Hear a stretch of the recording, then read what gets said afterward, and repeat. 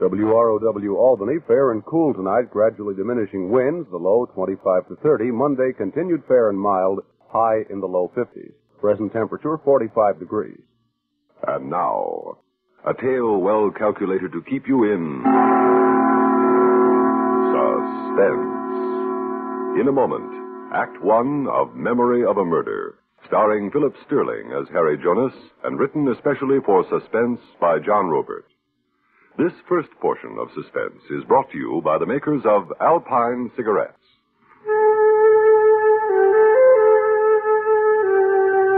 What's it like to smoke an Alpine?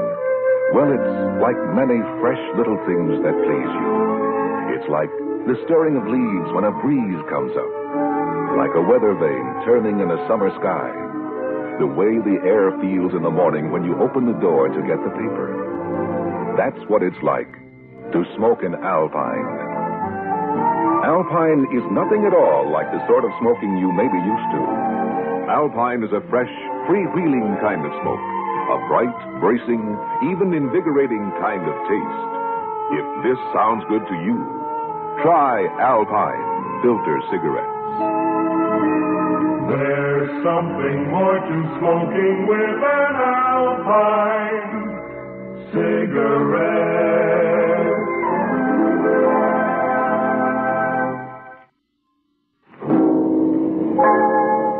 I let my thoughts project once. It was while I was sitting on a bench in Cumberland Park. I saw a scene suspended in time. I saw it, just me and nobody else, like I was getting a sneak preview of something yet to happen, or maybe something that had already happened. An old scene that keeps wandering in space because it never found its place in time. In the scene, there's a young guy screaming. A scream of terror. The scream of a man looking into the face of his murderer. It's in Wingate Cemetery. In the scene, I'm hiding behind a tombstone, watching a gravedigger working away by lantern light. There's a body on the ground. A young man, blue in the face where the moon touches his cheeks, and very dead. The digging stops, then soon the earth is restored. The digger is a tall man with sunken cheeks like deep holes in his face. The last thing he does is pick up an object that looks like it might have fallen from the corpse's pocket. He examines it, then heaves it in the direction of my hiding place. It hits the tombstone I'm hiding behind. When I can, I pick it up. It's in metal, the size of a $50. There's an engraving on it, Queen Isabella of Spain, and the words Buen Éxito, meaning good luck in Spanish. Then I lose the digger. The following day, I find him again. I find him on a colored poster nailed against the wall of the Pageant Theater. There was his picture.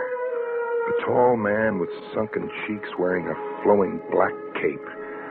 The poster read, Constantine, Prince of Illusion, assisted by the beautiful Marietta. Constantine, Prince of Illusion was a vaudeville act. There was a guy outside the theater nailing up a sign. Man wanted, it read, apply inside. I applied outside. I'll take that job, mister. What? You don't even know what the job is. I'm adaptable. I learn fast. It's sweeping floors. Well, I'm a whiz with a broom. It's troubleshooting backstage. If a wire shorts or a fire starts... I've been handling trouble since I was born. What's your name? Harry Jonas. All right, I'm Charlie Prince, the theater manager. Okay, Harry, looks like you've got the job. Well, maybe a better way to put it, Mr. Prince. The job's got me. The job did have me. I saw to the floors, changed fuses when they blew, and announced the acts from 1 p.m. to closing. Closing was Constantine, Prince of Illusion, assisted by a beautiful blonde named Marietta, and an old lady, Anna, kind of a wardrobe mistress to Marietta. Constantine's act was the one the audience really paid to see. It was straight terror. The regular routine of sawing Marietta in half, knife throwing, setting her on fire, with a new wrinkle for a smash finish. The guillotine. Marietta stuck her head on a chopping block, and an overhead knife came slicing down. The head rolled. It makes you sick? What? What'd you say? I say Constantine's act with the guillotine makes you sick. It was old Anna, the woman who got Marietta in and out of her costumes. Yeah, it looked so real, it gave me the shivers. Even knowing it's phony, I know. Always you are afraid for Marietta. Like Nino always was afraid for her. Who's Nino? Nino stood here in the wings like you, sick for Marietta. I asked you, who's Nino? You have his job now. And you have his medal. What? I have his what? Nino's medal. With the face of Queen Isabella. What? I saw it in your hand today. A lucky medal for most. But for Nino, very unlucky. It is one of a kind. Take care not to lose it. Anna, wait!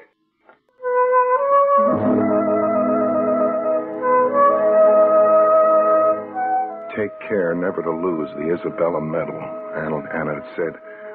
One of a kind. Well, there was a lot I didn't know. When I got him alone, I asked Charlie Prince, the theater manager, a few questions. Hey, what happened to my predecessor here, Nino, the guy whose job I've got now? He skidooed. What do you mean, he skidooed? Quit. He got an advance on his pay, then beat it without notice. Just disappeared. Why would he do that? Constantine. Nino and Marietta were sweet on each other, and Constantine was pretty jealous. There's a tip for you on how to hold your job here. And stay away from Marietta, huh? You get the idea, Harry. You get the idea.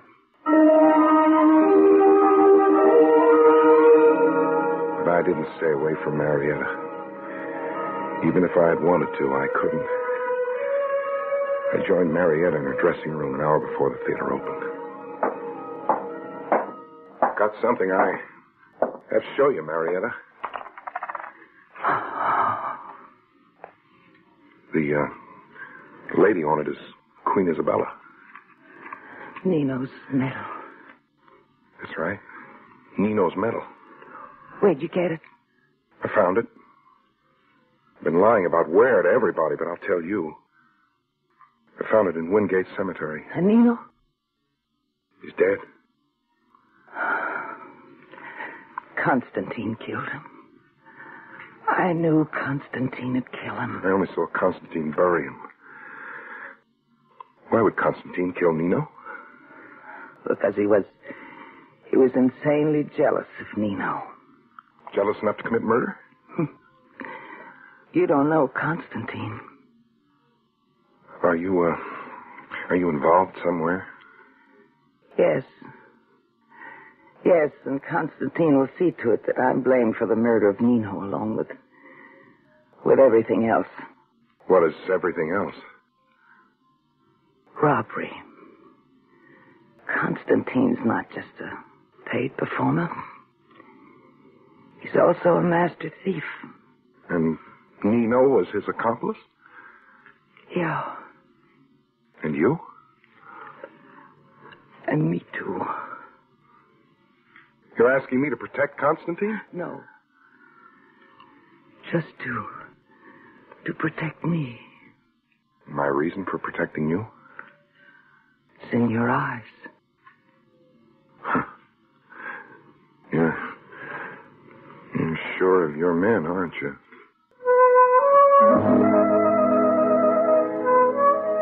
I accepted Marietta's story. That Constantine was a master criminal, that her fate was bound up with his fate.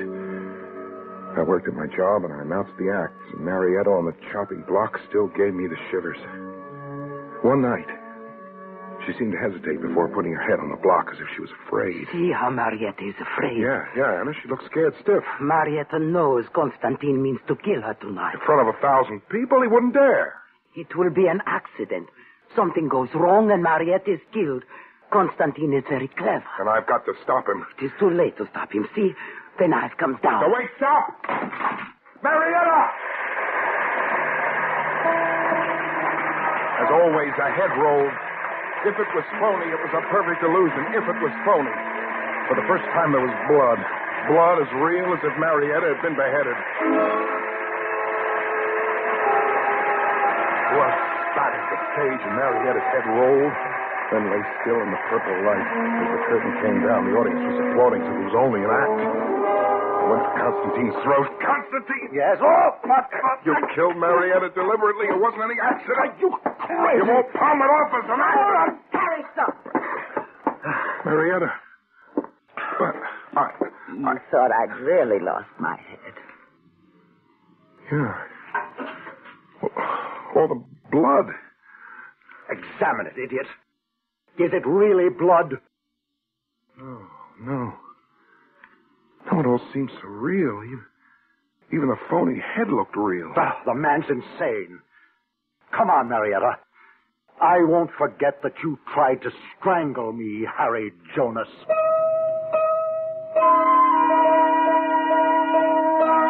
I've fallen for a perfect illusion. And the phony witch talk of old Anna. In your mind now, you are blaming Anna for telling you things that are untrue, huh? Getting me to make a fool of myself. So Constantine was going to kill Marietta tonight, accidentally on purpose. But yes. You're not starting that again. But it is true. It is another accident that Marietta still lives. One accident canceling out another, huh? Yes. Mr. Charlie Prince saved Marietta's life. How? He moved the guillotine knife just enough away to save Marietta's beautiful head. I checked Anna's story with Charlie Prince. Yes, I inspected the guillotine knife and ordered it moved 8 to 10 degrees. How come you inspected Well, it? routine. I do a theater-wide safety check all the time. But how come you inspected the guillotine knife? One of Constantine's own professional props. Marietta asked me to. She said the act had her nervous, and could I adjust the position of the knife even if it meant the illusion would lose something. Marietta didn't want to lose her head for love of the act. Oh, Harry, what in the devil are you driving at? Look, Harry, if there's something you think you know... I don't only think. I know Constantine is a murderer. What? I know he murdered the guy whose job I've got, Nino. Oh! Well, what's so funny? You! I just got a wire from Nino. He's in Mexico City having the time of his life. He even wired me the advance money he'd tipped off with. Here, read it for yourself. It's a phony. Constantine murdered Nino and buried him in Wingate Cemetery. Oh, Harry, go soak your head somewhere. I like a joke as well as that Look other at guy, this. but... It belonged to Nino. An Isabella medal, one of a kind. One of a kind, huh? Have a look. I got a mint of them. There was an act here 2 years ago, a gal who billed herself as Isabella, queen of the dance. We handed these medals out to the cash customers as a stunt. I went to the Wingate Cemetery for another look. It was a stormy night. I found the same tombstone I'd hidden behind before. I found the spot I'd seen Constantine digging at, but no grave. The spot was flat and even, and a patch of grass and flowers were sprouting on it. Ground had never been touched. I got back to the pageant theater an hour before showtime and went looking for Marietta. She was at a dressing table. White-faced and strained and beautiful. Marietta. Yes, Harry? The story I told you about Nino. About Constantine burying Nino in Wingate Cemetery and me there watching. Yes, Harry. Well, right now there isn't any grave or Nino in Wingate Cemetery. I just came from there. I can't explain it. Can you? Just that Constantine's clever. He's a master of illusion. Grandmaster at the rate he's going. Another thing. Charlie Prince says Nino is in Mexico, alive and kicking. Another of Constantine's tricks? I guess that just about covers every missing explanation, huh? Did Constantine plan on killing you last night? I want to know, Marietta. Yes. And tonight again, Constantine plans to kill me. But he's fixed the guillotine knife back? No. This time he'll try to take my life in the dagger-throwing act. And you're waiting for it to happen? Yes. Period, huh? You're scheduled to die and you got your shroud all laid out. I can't do anything about it, Harry. I'm powerless to resist Constantine.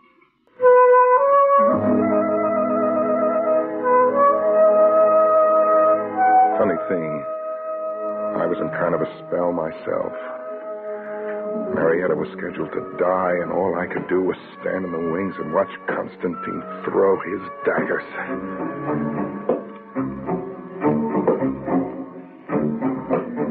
The daggers bit into the wooden frame. I watched him hold the last dagger, and I could tell by his face that this was it. That this was the dagger that was going to be murder by accident. I didn't need old Anna pulling at my sleeve to tell me. His dagger goes to her heart. Watch. I couldn't do anything for Marietta if I wanted to. My legs felt nailed to the floor. I saw the dagger aim and go. Marietta screamed before I hit her. Right into her heart. The dagger bit right into her heart. Blood spurted, soaking her costume. I heard the audience applaud as the curtain dropped. They thought it was all part of the act. I came out of my paralysis and went for Constantine. I pulled a dagger out of the board Marietta was impaled against and went for him. I got behind him and circled my arm around his neck. Constantine, I'm going to kill her! I'll give you what you gave Marietta! Don't! I fought. Constantine grabbed for the dagger, twisting my arm and turning the blade around to me, turning the blade into my chest and ripping across and opening it before I could finally strike home.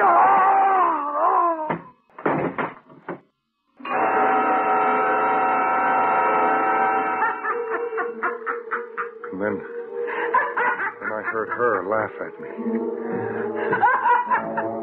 Marietta?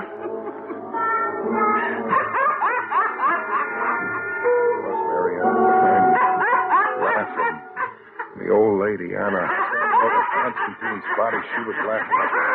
Both of them, as if some bet they'd made had paid off. I got it, finally. I played Patsy and murdered Constantine the way Marietta wanted it. I'd been set up to do it, and I'd done it. Marietta read my eyes and confirmed it. Yeah, Harry. Yeah, you freed me from Constantine. The way Constantine freed you from Nino. Yeah. From Nino's grave? I moved the headstone you were hiding behind. You looked in the wrong place. The dagger in your heart and the blood. Constantine was a prince of illusion. No, I'm not buying that anymore. Constantine was clever, sure.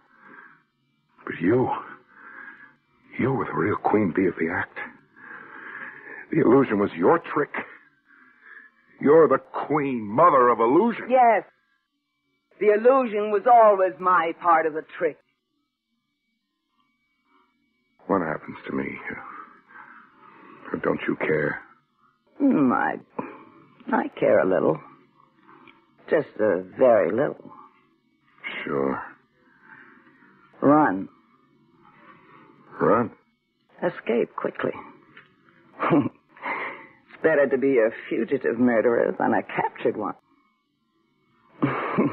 Run, Harry. Run!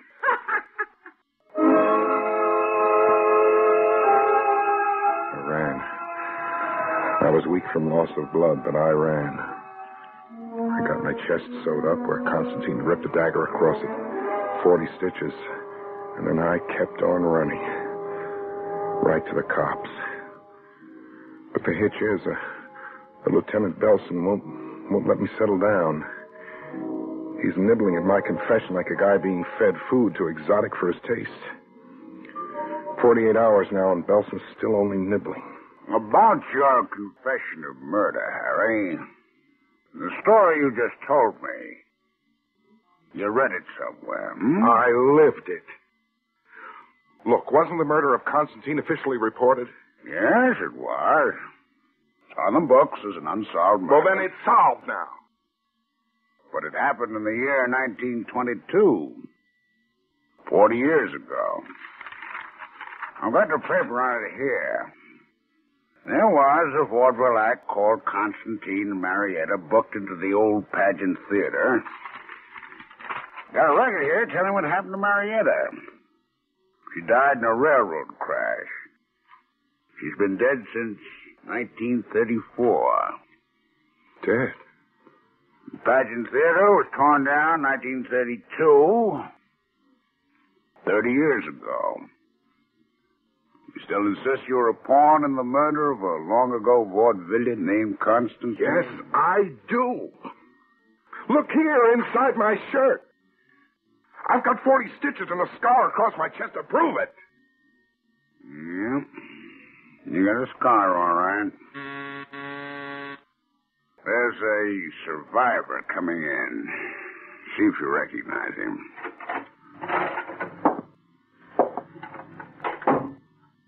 You know this man, Harry? Yeah, sure. It's Charlie Prince, but he's so old. 40 years older. He was 30 then. He's almost 70 now. Mr. Prince, do you know this man? Is he the one you told me about, Lieutenant? Yes, he's the one. Never saw him before. Never saw me before, Charlie. You hired me right off the sidewalk. You were nailing up a man wanted sign, and I applied right on the spot. Yeah? That's how it happened, all right. Way back. The lad came up and had me take down the sign right there. But how could you know about that? Because I was the lad. Crazy, son. Crazy as a What do you mean I'm crazy? Why are you both looking at me as if I am crazy? Harry, it all happened 40 years ago. Okay, so some things get lost in space. Some things never find their place in time. But it's all true. Is it? 40 years ago, Harry? How old are you now? How old? Don't bother answering. You're closer to your 25th birthday than you are to your 30th. Well, I don't even give him that much, Lieutenant. I say he's not a minute more than 21. Face up to it, Harry. You read the story somewhere and made it your own. Lieutenant, are you sure? Are you really sure it happened like that? Am I sure? Harry, of course I'm sure. Aren't you?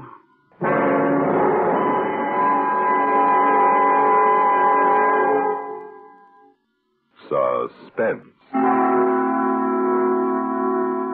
You have been listening to Memory of a Murder, starring Philip Sterling as Harry Jonas, and written especially for Suspense by John Robert.